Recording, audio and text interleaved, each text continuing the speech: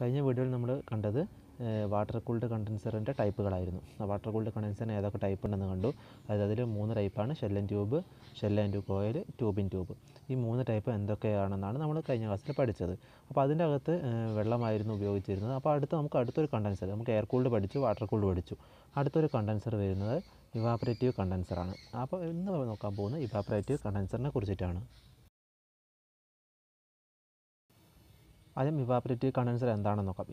Evaporative കണ്ടൻസറിനകത്ത് ഉപയോഗിക്കുന്ന principle, working principle എന്ന് പറയുന്നത് ഇവാപറേറ്റീവ് കൂളിംഗ് ആണ്. ഇവാപറേറ്റീവ് കൂളിംഗ് എന്ന് പറഞ്ഞാൽ വെള്ളത്തിനെ ഇവാപറേറ്റ് ചെയ്തിട്ട് അതുകൊണ്ട് റെഫ്രിജറൻറ്റിനെ കൂൾ ചെയ്യാം.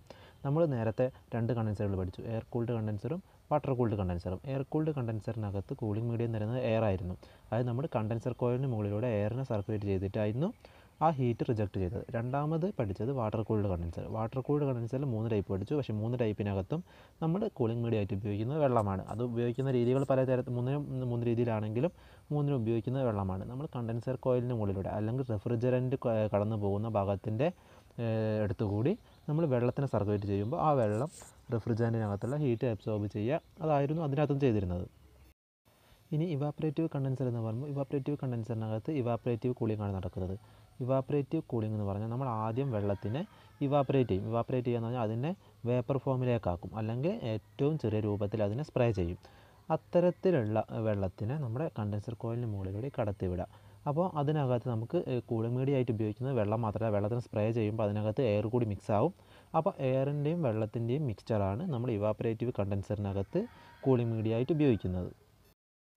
ഇങ്ങനെ ഇവാപറേറ്റ് ചെയ്ത വെള്ളം സ്പ്രേ ചെയ്യുമ്പോൾ, ഈ കണ്ടൻസർ കോയിലിന് മുകളിലൂടെ സ്പ്രേ ചെയ്യുമ്പോൾ നമ്മുടെ കണ്ടൻസർ കോയിലിനകത്തുള്ള റെഫ്രിജറൻറ്റും ഈ ഒരു വാട്ടർ സ്പ്രേയും തമ്മിൽ കോൺടാക്റ്റിൽ വരികയും അവിടെ ഹീറ്റ് തമ്മിൽ ട്രാൻസ്ഫർ ചെയ്യുകയും ചെയ്യും. അതായത് വെള്ളം റെഫ്രിജറൻറ്റിനെ ഹീറ്റിനെ അബ്സോർബ് ചെയ്യും.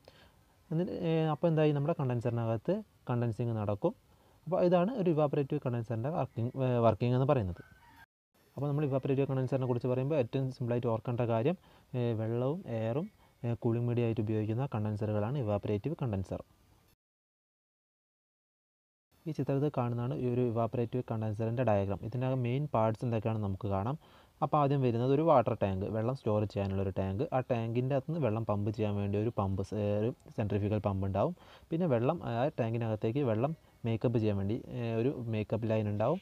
പിന്നെ നമുക്ക് ഡ്രെയിൻ ചെയ്യണമെങ്കിൽ അവിടെ ഒരു ഡ്രെയിനിൻ്റെ ഒരു പമ്പും ഉണ്ടാവും. പിന്നെ ഇതിനകത്ത് വരും ഒരു റെഫ്രിജറൻറ്റ് കോയിൽ, അതായത് കണ്ടൻസർ കോയിൽ ഈ ഒരു കണ്ടൻസറിനകത്ത് വരും. പിന്നെ ആ കണ്ടൻസറിന് മുകളിലൂടെ വെള്ളം സ്പ്രേ ചെയ്യാൻ വേണ്ടി സ്പ്രേ നോസിലുകൾ, അതായത് നേരത്തെ നമ്മൾ പറഞ്ഞൊരു പമ്പ് ഉണ്ടെന്ന്, ആ പമ്പ് ടാങ്കിൽ നിന്നും വെള്ളം പമ്പ് ചെയ്ത് ഈ നോസിൽ വഴി കണ്ടൻസർ കോയിലിന് മുകളിലൂടെ സ്പ്രേ ചെയ്യും. പിന്നെ അതിന് മുകളിൽ എലിമിനേറ്റർ പ്ലേറ്റ് ഉണ്ട്. എലിമിനേറ്റർ പ്ലേറ്റ് എന്തിനാണെന്ന് വെച്ചാൽ, ഇങ്ങനെ വെള്ളം സ്പ്രേ ചെയ്യുമ്പോൾ ആ കണ്ടൻസർ കോയിലിന് മുകളിലൂടെ വെള്ളം പാസ് ചെയ്യുമ്പോൾ അത് ഇവാപറേറ്റ് ചെയ്യും. ഇവാപറേറ്റ് ചെയ്ത് കഴിഞ്ഞിട്ട് നമുക്ക് മുകളിൽ ഒരു ഫാനുണ്ട്. ആ ഫാന് എയറിനെ പുറത്തേക്ക് വിടുമ്പോൾ, അതായത് ഇതിനകത്തുള്ള എയറിനെ വലിച്ചെടുത്ത് പുറത്തേക്ക് തള്ളുകയാണ്. അപ്പോൾ ആ തള്ളുമ്പോൾ ഇതിനകത്തുള്ള എയർ പുറമേക്ക് പോകും. ആ പോകുന്ന എയറിൻ്റെ കൂടെ നമ്മുടെ ഈ കണ്ടൻസറിനകത്ത് ഉപയോഗിക്കുന്ന ഈ വാട്ടർ കൂള് കണ്ടൻസറിനകത്ത്, അല്ലെങ്കിൽ ഇവാപറേറ്റീവ് കൂൾഡ് കണ്ടൻസറിനകത്ത് ഉപയോഗിക്കുന്ന വെള്ളം ആ എയറിൻ്റെ കൂടെ പുറത്ത് പോകരുത്. പുറത്ത് പോയാൽ നമുക്ക് എപ്പോഴും വെള്ളം മേക്കപ്പ് ചെയ്തുകൊണ്ടേയിരിക്കണം. അപ്പോൾ അങ്ങനെ പുറത്ത് പോകുന്ന തടയാൻ വേണ്ടിയിട്ടാണ് നമ്മൾ എലിമിനേറ്റർ പ്ലേറ്റ് വെക്കുന്നത്. അപ്പോൾ ഇതിൻ്റെ വർക്കിംഗ് ഒന്നുകൂടി പറയാം. ഈ വെള്ളം സ്റ്റോർ ചെയ്യുന്ന ടാങ്കിനകത്തു നിന്നും വാട്ടർ ഒരു സെൻട്രിഫ്യൂഗൽ പമ്പ് ഉപയോഗിച്ച് പമ്പ് ചെയ്യും. ഈ പമ്പ് ചെയ്ത വെള്ളം സ്പ്രേ നോസിൽ വഴി കണ്ടൻസറിൻ്റെ ഏറ്റവും മുകളിൽ നിന്നും താഴേക്ക് സ്പ്രേ ചെയ്യും. ആ സ്പ്രേ ചെയ്യുന്നത് നമ്മുടെ ഈ റെഫ്രിജറൻറ്റ് കടന്നു പോകുന്ന കണ്ടൻസർ കോയിലിന് മുകളിലൂടെ കടത്തിവിടും. കൂടാതെ ഇതിനകത്ത് നിന്നും എയർ പുറമേക്ക് തള്ളാൻ വേണ്ടി ഒരു ഫാനും ഉണ്ട്. ആ എയർ കടന്നു വരാൻ വേണ്ടി എയർ ഇന്നിൻ്റെ ഭാഗത്തൊരു ഫിന്നുമുണ്ട്. ആ ഫിൻസ് വഴി എയർ അകത്തേക്ക് വരും. ഈ ഫാന് എയറിനെ വലിച്ചെടുത്ത് പുറമേക്ക് തള്ളും. ഈ പുറമേക്ക് തള്ളുമ്പോൾ നമ്മളെ വെള്ളവും സ്പ്രേ ചെയ്ത വെള്ളവും ഇതിനകത്തേക്ക് പുറമേ നിന്ന് വരുന്ന എയറും തമ്മിൽ മിക്സ് ആവുകയും ആ മിക്സ്ചറാണ് നമ്മുടെ ഈ കണ്ടൻസർ കോയിലിനെ കൂൾ ചെയ്യുന്നത്. ഇതാണ് ഒരു ഇവാപറേറ്റീവ് കൂൾഡ് കണ്ടൻസറിൻ്റെ വർക്കിംഗ്. നമുക്ക് ചില ഐസ് പ്ലാന്റുകളിലും മറ്റും ഈ ഇവാപറേറ്റീവ് കൂൾഡ് കണ്ടൻസർ കാണാം. പുറമേ നോക്കിയാൽ നമുക്ക് കാണാം കണ്ടൻസർ കോയിൽ വലിയ വലിയ പൈപ്പുകളായിട്ട് പുറമേ കൂടി കടന്നു പോകുന്നതും അതിന് മുകളിലൂടെ വെള്ളം സ്പ്രേ ചെയ്തുകൊണ്ടേയിരിക്കുന്നതും. ഇതാണ് ഒരു ഇവാപറേറ്റീവ് കണ്ടൻസർ എന്ന് പറയുന്നത്. ഇനി നമുക്ക് നോക്കാനുള്ളത് ഡീസ്കെയിലിങ്ങിനെ കുറിച്ചാണ്. കണ്ടൻസർ ഡീസ്കെയിൽ ചെയ്യുന്നത് എന്തിനാണെന്നാണ്. അപ്പോൾ നമുക്ക് ഉപയോഗിക്കുന്ന ആവശ്യത്തിനനുസരിച്ച് വെള്ളത്തിൻ്റെ അളവ് നമ്മൾ വാട്ടർ കൂൾഡ് കണ്ടൻസറിനകത്ത് ഉപയോഗിക്കുന്ന കൂളിംഗ് മീഡിയ ആയിട്ട് ഉപയോഗിക്കുന്ന വെള്ളത്തിൻ്റെ അളവ് വ്യത്യാസം വരും. അങ്ങനെ ഏത് സ്ഥലമായാലും എത്ര അളവിലുള്ള വെള്ളമായാലും വെള്ളം ഒരുപാട് കാലം ഒരു പൈപ്പിനകത്ത് കൂടി സർക്കുലേറ്റ് ചെയ്യും, ഒരു മെറ്റൽ പൈപ്പിനകത്ത് കൂടി സർക്കുലേറ്റ് ചെയ്യുമ്പോൾ അവിടെ കൊറോഷൻ വരാനും സ്കെയിൽ ഫോം ചെയ്യുക എന്ന് പറഞ്ഞാൽ അതിനകത്തുള്ള ആൽഗൈ മിനറൽസ് ഉണ്ടെന്ന് നമുക്കറിയാം. ഒരു വെള്ളം ഏതൊരു സോഴ്സിൽ നിന്ന് എടുത്ത വെള്ളമായാലും അതിനകത്ത് പലതരം മിനറൽസും ആൽഗൈ, ഫംഗസ് അതുപോലുള്ള പല കാര്യങ്ങളുണ്ടാവും. ഇതെല്ലാം ആ കോയിലിന് മുകളിൽ ഡെപ്പോസിറ്റ് ചെയ്ത് അവിടെ സ്കെയിൽ ഫോം ചെയ്യുക, അവിടെ ഒരു കോട്ടിങ് ഫോം ചെയ്യുക, അതിനുള്ള സാധ്യതയുമുണ്ട്. ഇങ്ങനെ അവിടെ സ്കെയിൽ ഫോം ചെയ്യുന്നത് വഴി നമ്മുടെ ഈ റെഫ്രിജറൻറ്റും ഈ വെള്ളവും നമ്മൾ കൂളിംഗ് മീഡിയവും തമ്മിലുള്ള ഹീറ്റ് ട്രാൻസ്ഫർ റേറ്റ് കുറയാനുള്ള കാരണമാകും. ഇങ്ങനെ ഹീറ്റ് ട്രാൻസ്ഫർ റേറ്റ് കുറഞ്ഞു കഴിഞ്ഞാൽ നമ്മുടെ കണ്ടൻസറിനകത്തുകൂടി പോകുന്ന റെഫ്രിജറൻറ്റ് മുഴുവനായിട്ടും കണ്ടൻസ് ചെയ്യാതെയാവും. അതായത് അത് നമുക്ക് അടുത്ത ഭാഗത്തേക്ക് പോകുമ്പോൾ, അതായത് ഇവാപറേറ്റീവ് അല്ലെങ്കിൽ എക്സ്പാൻഷൻ വാൽവിനകത്തേക്ക് പോകുമ്പോൾ അതിനകത്തേക്ക് മുഴുവൻ ലിക്വിഡ് ആവാതെ പേപ്പർ ഫോമിലായിരിക്കും പുറമേക്ക് പോവുക. അപ്പോൾ ഇത് നമ്മുടെ ഓൾ സിസ്റ്റത്തിൻ്റെ കപ്പാസിറ്റി അല്ലെങ്കിൽ ഓൾ സിസ്റ്റത്തിൻ്റെ എഫിഷ്യൻസിയെ ബാധിക്കും. അതുകൊണ്ട് തന്നെ ഈ സ്കെയിൽ റിമൂവ് ചെയ്യേണ്ട ആവശ്യമുണ്ട്. നമ്മൾ ഇടയ്ക്കിടയ്ക്ക് ഒരു ഇടവേള വിട്ടിട്ട് ഈ ഒരു സ്കെയിൽ നമ്മൾ റിമൂവ് ചെയ്യണം. അത് ഇതിനകത്തുണ്ടായിരിക്കുന്ന കോട്ടിങ് നമ്മൾ റിമൂവ് ചെയ്യണം. അങ്ങനെ റിമൂവ് ചെയ്യുന്നതിന് പറയുന്ന പേരാണ് ഡീസ്കെയിലിംഗ്. നമുക്ക് രണ്ട് തരത്തിൽ ഡിസ്കെയിൽ ചെയ്യാം. ഒന്ന് വർക്ക് ചെയ്തുകൊണ്ടിരിക്കുമ്പോൾ ചെയ്യാം, ഒന്ന് സിസ്റ്റം ഓഫ് ചെയ്ത് സിസ്റ്റത്തിനെ അതിൽ നിന്നും ഡിസ്കണക്ട് ചെയ്തിട്ടും ചെയ്യാം. അതായത് ഫസ്റ്റ് വർക്കിംഗ് ചെയ്തുകൊണ്ടിരിക്കുമ്പോൾ ആണെങ്കിൽ നമ്മൾ കണ്ടൻസറിനകത്തൂടെ വെള്ളം പമ്പ് ചെയ്യുമ്പോൾ ആ പമ്പ് ചെയ്യുന്ന വെള്ളത്തിനകത്ത് ഈ ഒരു സ്കെയിൽ റിമൂവ് ചെയ്യാൻ വേണ്ടിയുള്ള ഒരു ഒരു കെമിക്കൽ ഫോം ചെയ്യും. കെമിക്കൽ ഉണ്ടാക്കിയിട്ട് അവിടെ മിക്സ് ചെയ്യും. ഈ ടാങ്കിനകത്ത് വെള്ളം സർക്കുലേറ്റ് ചെയ്യുന്ന ടാങ്കിനകത്ത് മിക്സ് ചെയ്യും. ഇത് ഹൈഡ്രോക്ലോറിക് ആസിഡും വെള്ളവും തമ്മിലുള്ള മിക്സ്ചറാണ്.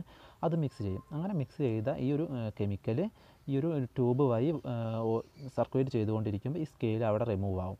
കൂടാതെ ഇത് മറ്റൊരു ചെയ്യുന്ന പ്രവൃത്തി എന്താണെന്ന് വെച്ചാൽ ഇതിനകത്ത് ബോളുകളിടും. റബ്ബർ മറ്റേ ഈ തെർമോക്കോൾ ബോളുകൾ പോലുള്ള ബോളുകളിടും.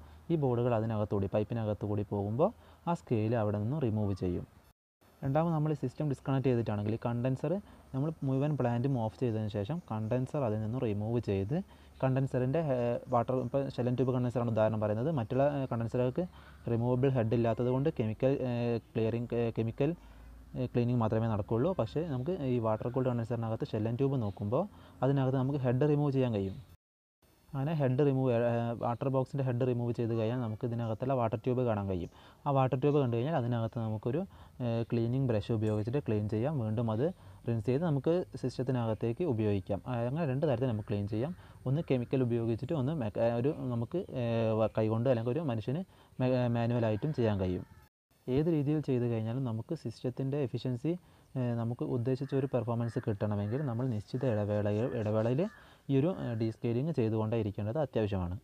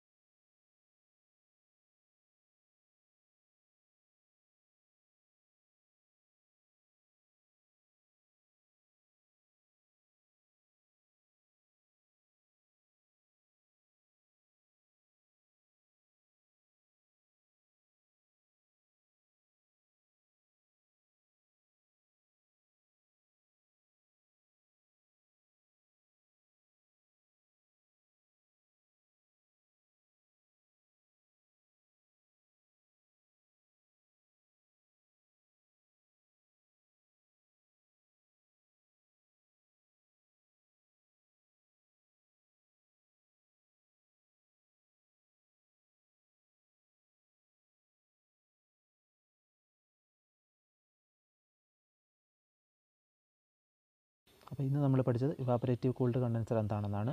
അപ്പോൾ നമ്മൾ ഓൾറെഡി എയർ കൂൾഡ് കണ്ടൻസർ പഠിച്ചു കഴിഞ്ഞു, വാട്ടർ കൂൾഡ് കണ്ടൻസർ പഠിച്ചു കഴിഞ്ഞു, ഇവാപറേറ്റീവ് കൂൾഡ് കണ്ടൻസർ ഇന്നും നമ്മൾ കണ്ടു കഴിഞ്ഞു. അപ്പോൾ ഇവാപറേറ്റീവ് കൂൾഡ് കണ്ടൻസറിൻ്റെ വർക്കിംഗ് നമുക്ക് ഇപ്പോൾ നമ്മൾ പറഞ്ഞത് ഇവാപറേറ്റീവ് കൂളിംഗ് ആണ് അതിൻ്റെ വർക്കിംഗ് പ്രിൻസിപ്പിൾ. ഇവാപറേറ്റീവ് കൂളിംഗ് എന്ന് പറഞ്ഞാൽ വെള്ളത്തിനെ ഇവാപറേറ്റ് ചെയ്തിട്ട് ആ ഇവാപറേറ്റ് ചെയ്ത വെള്ളത്തെ ഉപയോഗിച്ചിട്ട് കണ്ടൻസറിനകത്ത് റെഫ്രിജറൻറ്റിനെ കണ്ടൻസ് ചെയ്യാം. പിന്നീട് അതിൻ്റെ പ്രധാനപ്പെട്ട പാർട്സ് നമ്മൾ പറഞ്ഞു. ഒരു വാട്ടർ സമ്പ് അല്ലെങ്കിൽ വാട്ടർ ടാങ്ക്, ആ ടാങ്കിനകത്തു നിന്നും വെള്ളം സർക്കുലേറ്റ് ചെയ്യാൻ വേണ്ടി സർക്കുലേറ്റിംഗ് പമ്പ്, ആ സർക്കുലേറ്റ് ചെയ്ത വെള്ളത്തെ കണ്ടൻസറിന് മുകളിലൂടെ സ്പ്രേ ചെയ്യാൻ വേണ്ടി സ്പ്രേ നോസിൽസ്, പിന്നെ ഇതിനകത്തൊരു കണ്ടൻസർ കോയിലിന് മുകളിലൂടെയാണ് ആ വെള്ളം സ്പ്രേ ചെയ്യുന്നത്. പിന്നെ ഈ കണ്ടൻസറിനകത്തുള്ള എയറിനെ പുറമേക്ക് തള്ളാൻ വേണ്ടി, പുറമേക്ക് വലിച്ചെടുക്കാൻ വേണ്ടി ഒരു ഫാനും, ആ എയർ കണ്ടൻസറിനകത്തേക്ക് കടന്നു വരാൻ വേണ്ടി കുറച്ച് ഫിൻസും. ഇത്രയുമാണ് ഒരു ഇവാപറേറ്റീവ് കണ്ടൻസറിൻ്റെ അകത്തുള്ള ഭാഗങ്ങൾ. അപ്പോൾ നമുക്കിനി അടുത്ത വീഡിയോയിൽ കൂളിംഗ് ടവറിനെ കുറിച്ച് പഠിക്കാം. കൂളിംഗ് ടവർ എന്ന് പറഞ്ഞാൽ നമുക്ക് കണ്ടൻസറാണ്. നമുക്ക് വാട്ടർ കൂൾഡ് കണ്ടൻസർ എന്ന് പറയുമ്പോൾ അതിനകത്ത് വെള്ളമാണ് ഉപയോഗിക്കുന്നത്. ഈ വെള്ളം എല്ലാ സമയം ഉപയോഗിച്ചുകൊണ്ടിരിക്കാൻ കഴിയില്ല. അപ്പോൾ ആ വെള്ളത്തിനെ കൂൾ ചെയ്യാൻ വേണ്ടി ഉപയോഗിക്കുന്ന പല മെത്തേഡുണ്ട്. ആ മെത്തേഡിൽ നമുക്ക് പറയുമ്പോൾ വരുന്ന ഒരു ഭാഗമാണ് കൂളിംഗ് ടവർ. അപ്പോൾ അത് നമുക്ക് അടുത്ത വീഡിയോയിൽ പഠിക്കാം.